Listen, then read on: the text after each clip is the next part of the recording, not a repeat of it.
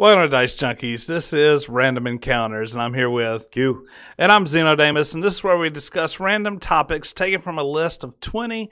Join us each week as we tackle each randomly rolled topic for you. Be sure to hit subscribe so that you don't miss an episode, and check out our other videos. Thanks for watching. As always, we hope you enjoy.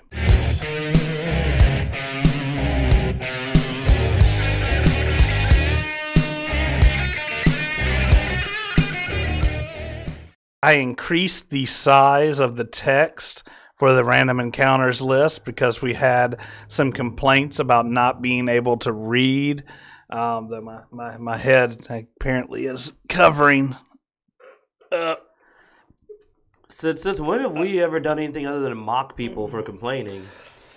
Well, that's sort of what this is. Oh, okay. It's doing. Can you read it as now? mocking? So do we need to go down and one by one and expand it? I can make the font bigger. I can. So anyway, how big can you make it? Yeah, that is the list. So let's go ahead and get us rolling today, Quinn. All right, I'm gonna start us off here. Y'all ready? I also had a complaint about the angle in which my camera is. And not being able to read stuff, and honestly, I'm not changing that. This is only so far we'll bend to actually accommodate people. Yeah. And that's about there. Yep, there you go. That is an 18 for those of you who can't see. You want to zoom in on it, man? Yeah, I mean, I scooted it forward. It should be very visible. Now, I don't have the list memorized, sir. Well, you should. 18 is don't do this. I do not remember that. You were complaining about my behavior at cons, and about the things that you're not supposed to do, and things that other people. Oh, and we're talking about things other people do. All right, one of the ones this came up about that we're going to just put a little knowledge on you for you con goers since PensaCon's coming up. When you are on a panel and you have an opportunity to talk to a voice actor. Oh, you're gonna complain about that, thing, okay? Which is that we got to talk to the guy who did all this awesome voice acting, including Beerus, and we watched as people ask this American voice actor like questions about the story of Dragon Ball Super, and we're sitting there going like, they are aware that he's not the writer. His name's not Toriyama. He doesn't speak Japanese. He has no input on the story. He didn't even do the original script. He's doing a translation of the script. So when you're talking to a panelist, remember that if you're talking to a voice actor, the relevant questions should be about maybe how they prepared for the role, what information they were given before they took up a role. But they're not going to be able to tell you the backstory of freaking Goku or where Beerus came from or who'd win in a fight because they're voice actors. They're not the writers. So first thing to do not ask a voice actor a writer question. Okay? Use some common sense. Same thing for the actor. The guy that played friggin' Now I say it's probably a bad idea. I do got to say, he did a damn good job of answering the question, even though, he wasn't the right guy to ask. So he had to do that because the convention, panel goers are idiots. So no, whoa. Don't be calling panel goers idiots. Panel goers are not idiots. Some people are idiots in general. Not all. Okay, you're right. Don't be so blanket. I take that back. People are idiots. Just all people. I mean, we've gone to panels. We're idiots too. You may want to include yourself in the idiot list. I'm not including mine. There's nothing more foolish than not knowing how much you don't know. Never said that. I can definitely agree that I'm ignorant of some things. I'm not an idiot. This isn't about you. Why is it always about you? This is about what you should be You said doing. Everybody. You said all. So it all includes me. Damn colonizer. Are you that big of an idiot that you don't know the span of all? It's always about them. But but seriously, that's where it came up from, is that, general etiquette, don't shove your camera in someone's face without asking all that. But the main thing we saw was the questions at the con of asking people questions that did not make any sense and expecting a valid answer. Yeah. Don't be over-encompassing with your comments, like using words like all and everyone. Yeah. Those are usually bad ideas. I'm talking to all of you out there. Y'all stop screwing up. Now roll the die. Give me the black die. Why? Because I just got through watching Black Panther and I want to roll black die. Oh, or I could just want to roll black die. Or I said, give me the damn black die. You see how they take things from you? Colonizers, man. By the way, see how weak he is? 2 hands on one. And still dropped it. There we go. I got more power Here, in my take the white die. more power in this fist than he's got in both. All right. He couldn't even get it right. We got a 15. And 15 is cool gaming peripherals. So, all right. So this topic, I mean, this is where we're gamers, like I said. Now, many of us use the Xbox controllers and stuff like that for peripherals for gaming. But there's a lot of cool peripherals out there that aren't just the controllers. Mm-hmm. And I'm not including VR headsets in that. But I mean, for me, when we got this one, I remember, despite what other people thought, I remember the old Mech Warrior setup that had the full rig. That was awesome. Well, and I think that was actually the conversation that brought this topic to our attention, was about the Mech Warrior stuff. But like, one of my favorite things is the what do you call them? The mechanical keyboards, the programmable keyboards, where you can program this whole keyboard where each key can be just whatever you program it. I have one. It's a one-hand keyboard that I love by Logitech, and it actually has where you can set up presets for different games, and you just switch to whichever game you're playing at the time. These things are awesome. Yeah, that's pretty cool. I mean, I've got programs I run to do that with my games. Like right now, I've got I always like to set up play by controller, and I've got an app that lets me basically take the entire keyboard and program it to my controller in any way I want, even certain commands or strings of commands, and that's pretty fun. But when I think peripherals, I always think of that extra unusual equipment, and they really, because I mean, some of the flight simulator equipment is amazing. Yeah, now I will say one of my buddies over at Invent Gaming, he does a lot of flight simulators, and he was doing a review on one of the eye tracking headsets. Cool. And it actually tracks your eyes. And so you can look around the cockpit and stuff like that without whipping your head around like the VR set. Now that's cool. Yeah. So I mean, it's still you still see your monitor and all that stuff, but it just tracks your eyes. The game I've been playing, Kingdom Deliverance, actually supports that technology as well. That seems like that'd have a great market in horror gaming. Yeah, possibly. Yeah, you're talking about the sticks and pedals for the Xbox Steel Battalion was pretty good. Yeah. Mm-hmm. Was that Steel Battalion then? I might have been Steel Battalion. It was one of the mech games had like a full setup, and I mean, it had like a massive... Oh, wow. Wooden Ball's going all the way back to the Super Scope for the Genesis. Well, he dated himself on that one. Wow, yeah. Now, I mean, I remember the Super Scope, but... I was a Nintendo guy. My buddy was a Genesis guy. He had the Super Scope, and I was a Nintendo guy. I remember owning a Power Glove, but I don't have any good memories. Oh no, there was no good memories about the Power Glove. Yeah, that doesn't go on our good peripheral. It goes on our cool, like the concept and what you wished it could do, and what they made you think it could do in that one movie. Oh yeah, man, those commercials were awesome. And that movie, was it The Wiz or whatever? Oh yeah, yeah, but it was none of those things. They could do that now. Like, we have the tech to do a lot better job now.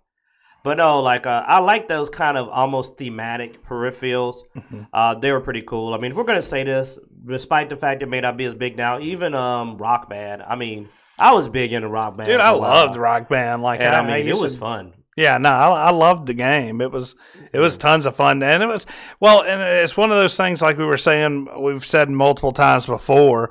It had that couch co-op feel. You was all your buddies getting in a room. Oh, we always did at least 3 people or more. Yeah. We had the whole band going. Trash talking each other, and it's just fun times. Yeah, you get a good song going, and you got a bunch of people just having a ball. So I love those peripherals. They make a difference. There's no way Rock Band would have been what it was without the instruments. And same thing for certain other games, man. The peripheral made the game. So cool, man. Well, let's see. Okay, Google, roll me a D20. Rolling a die with 20 faces. The result is 2. Ooh, that was 2. Yeah. Woo. I've been wanting another 1. Hey, the mic wasn't that bad. Oh yeah, no. We Blood Axe said that the worst thing was when they added the mic. Hey, some people could do it. Not everybody though. It's true. Yeah, no, the mic was not a good idea. So 2 is epic movie scenes. We're revisiting this topic. We've hit it before, but some of the best ones in movies. Yeah. What you got, Blood? What you got there? I'm gonna let you go first, man. No, you. I'm still thinking. I'm I'm trying to buy time here. Okay. Oh well, crap. Let's see. Oh, come on. You got something. What's one of your favorite movies?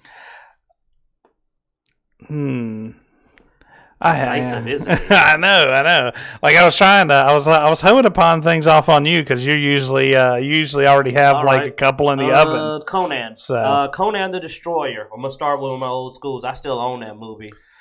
There is just no moment quite like the final scene in that movie when Conan is fighting. Spoilers if you haven't seen Conan.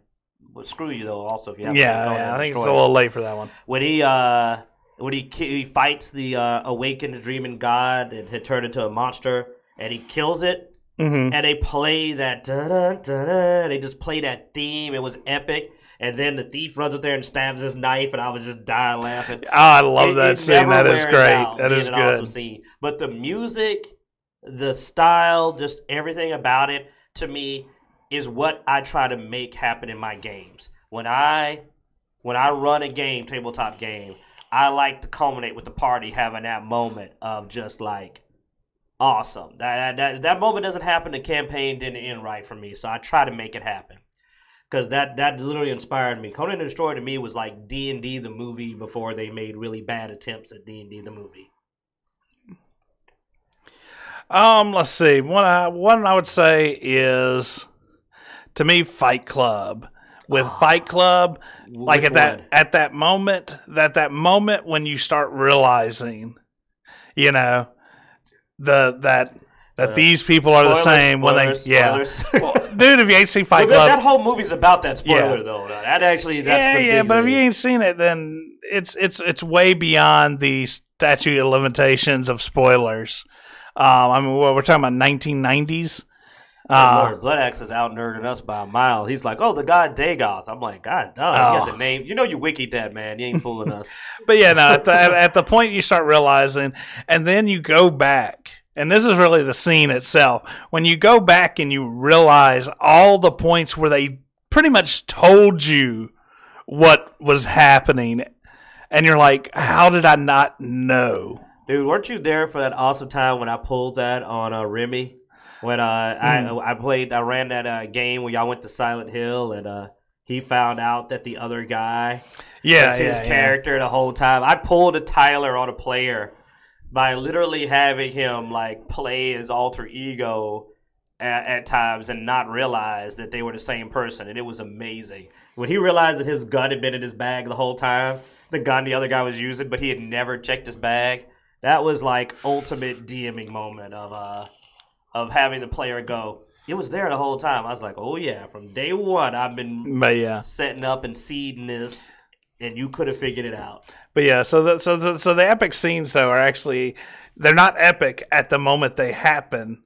They're only epic the second time, and you're like, For that one, the flashbacks of all the times that it was clear. Also realizing he whooped his own tail was the slightest time he whooped his own tail. Well, to realize that all these people followed him watching him beat himself up. You know, like he started from people watching him beat himself up. And they're just like, okay. And they're man, just so you're going doing with that it thing like, again, yeah, man, yeah.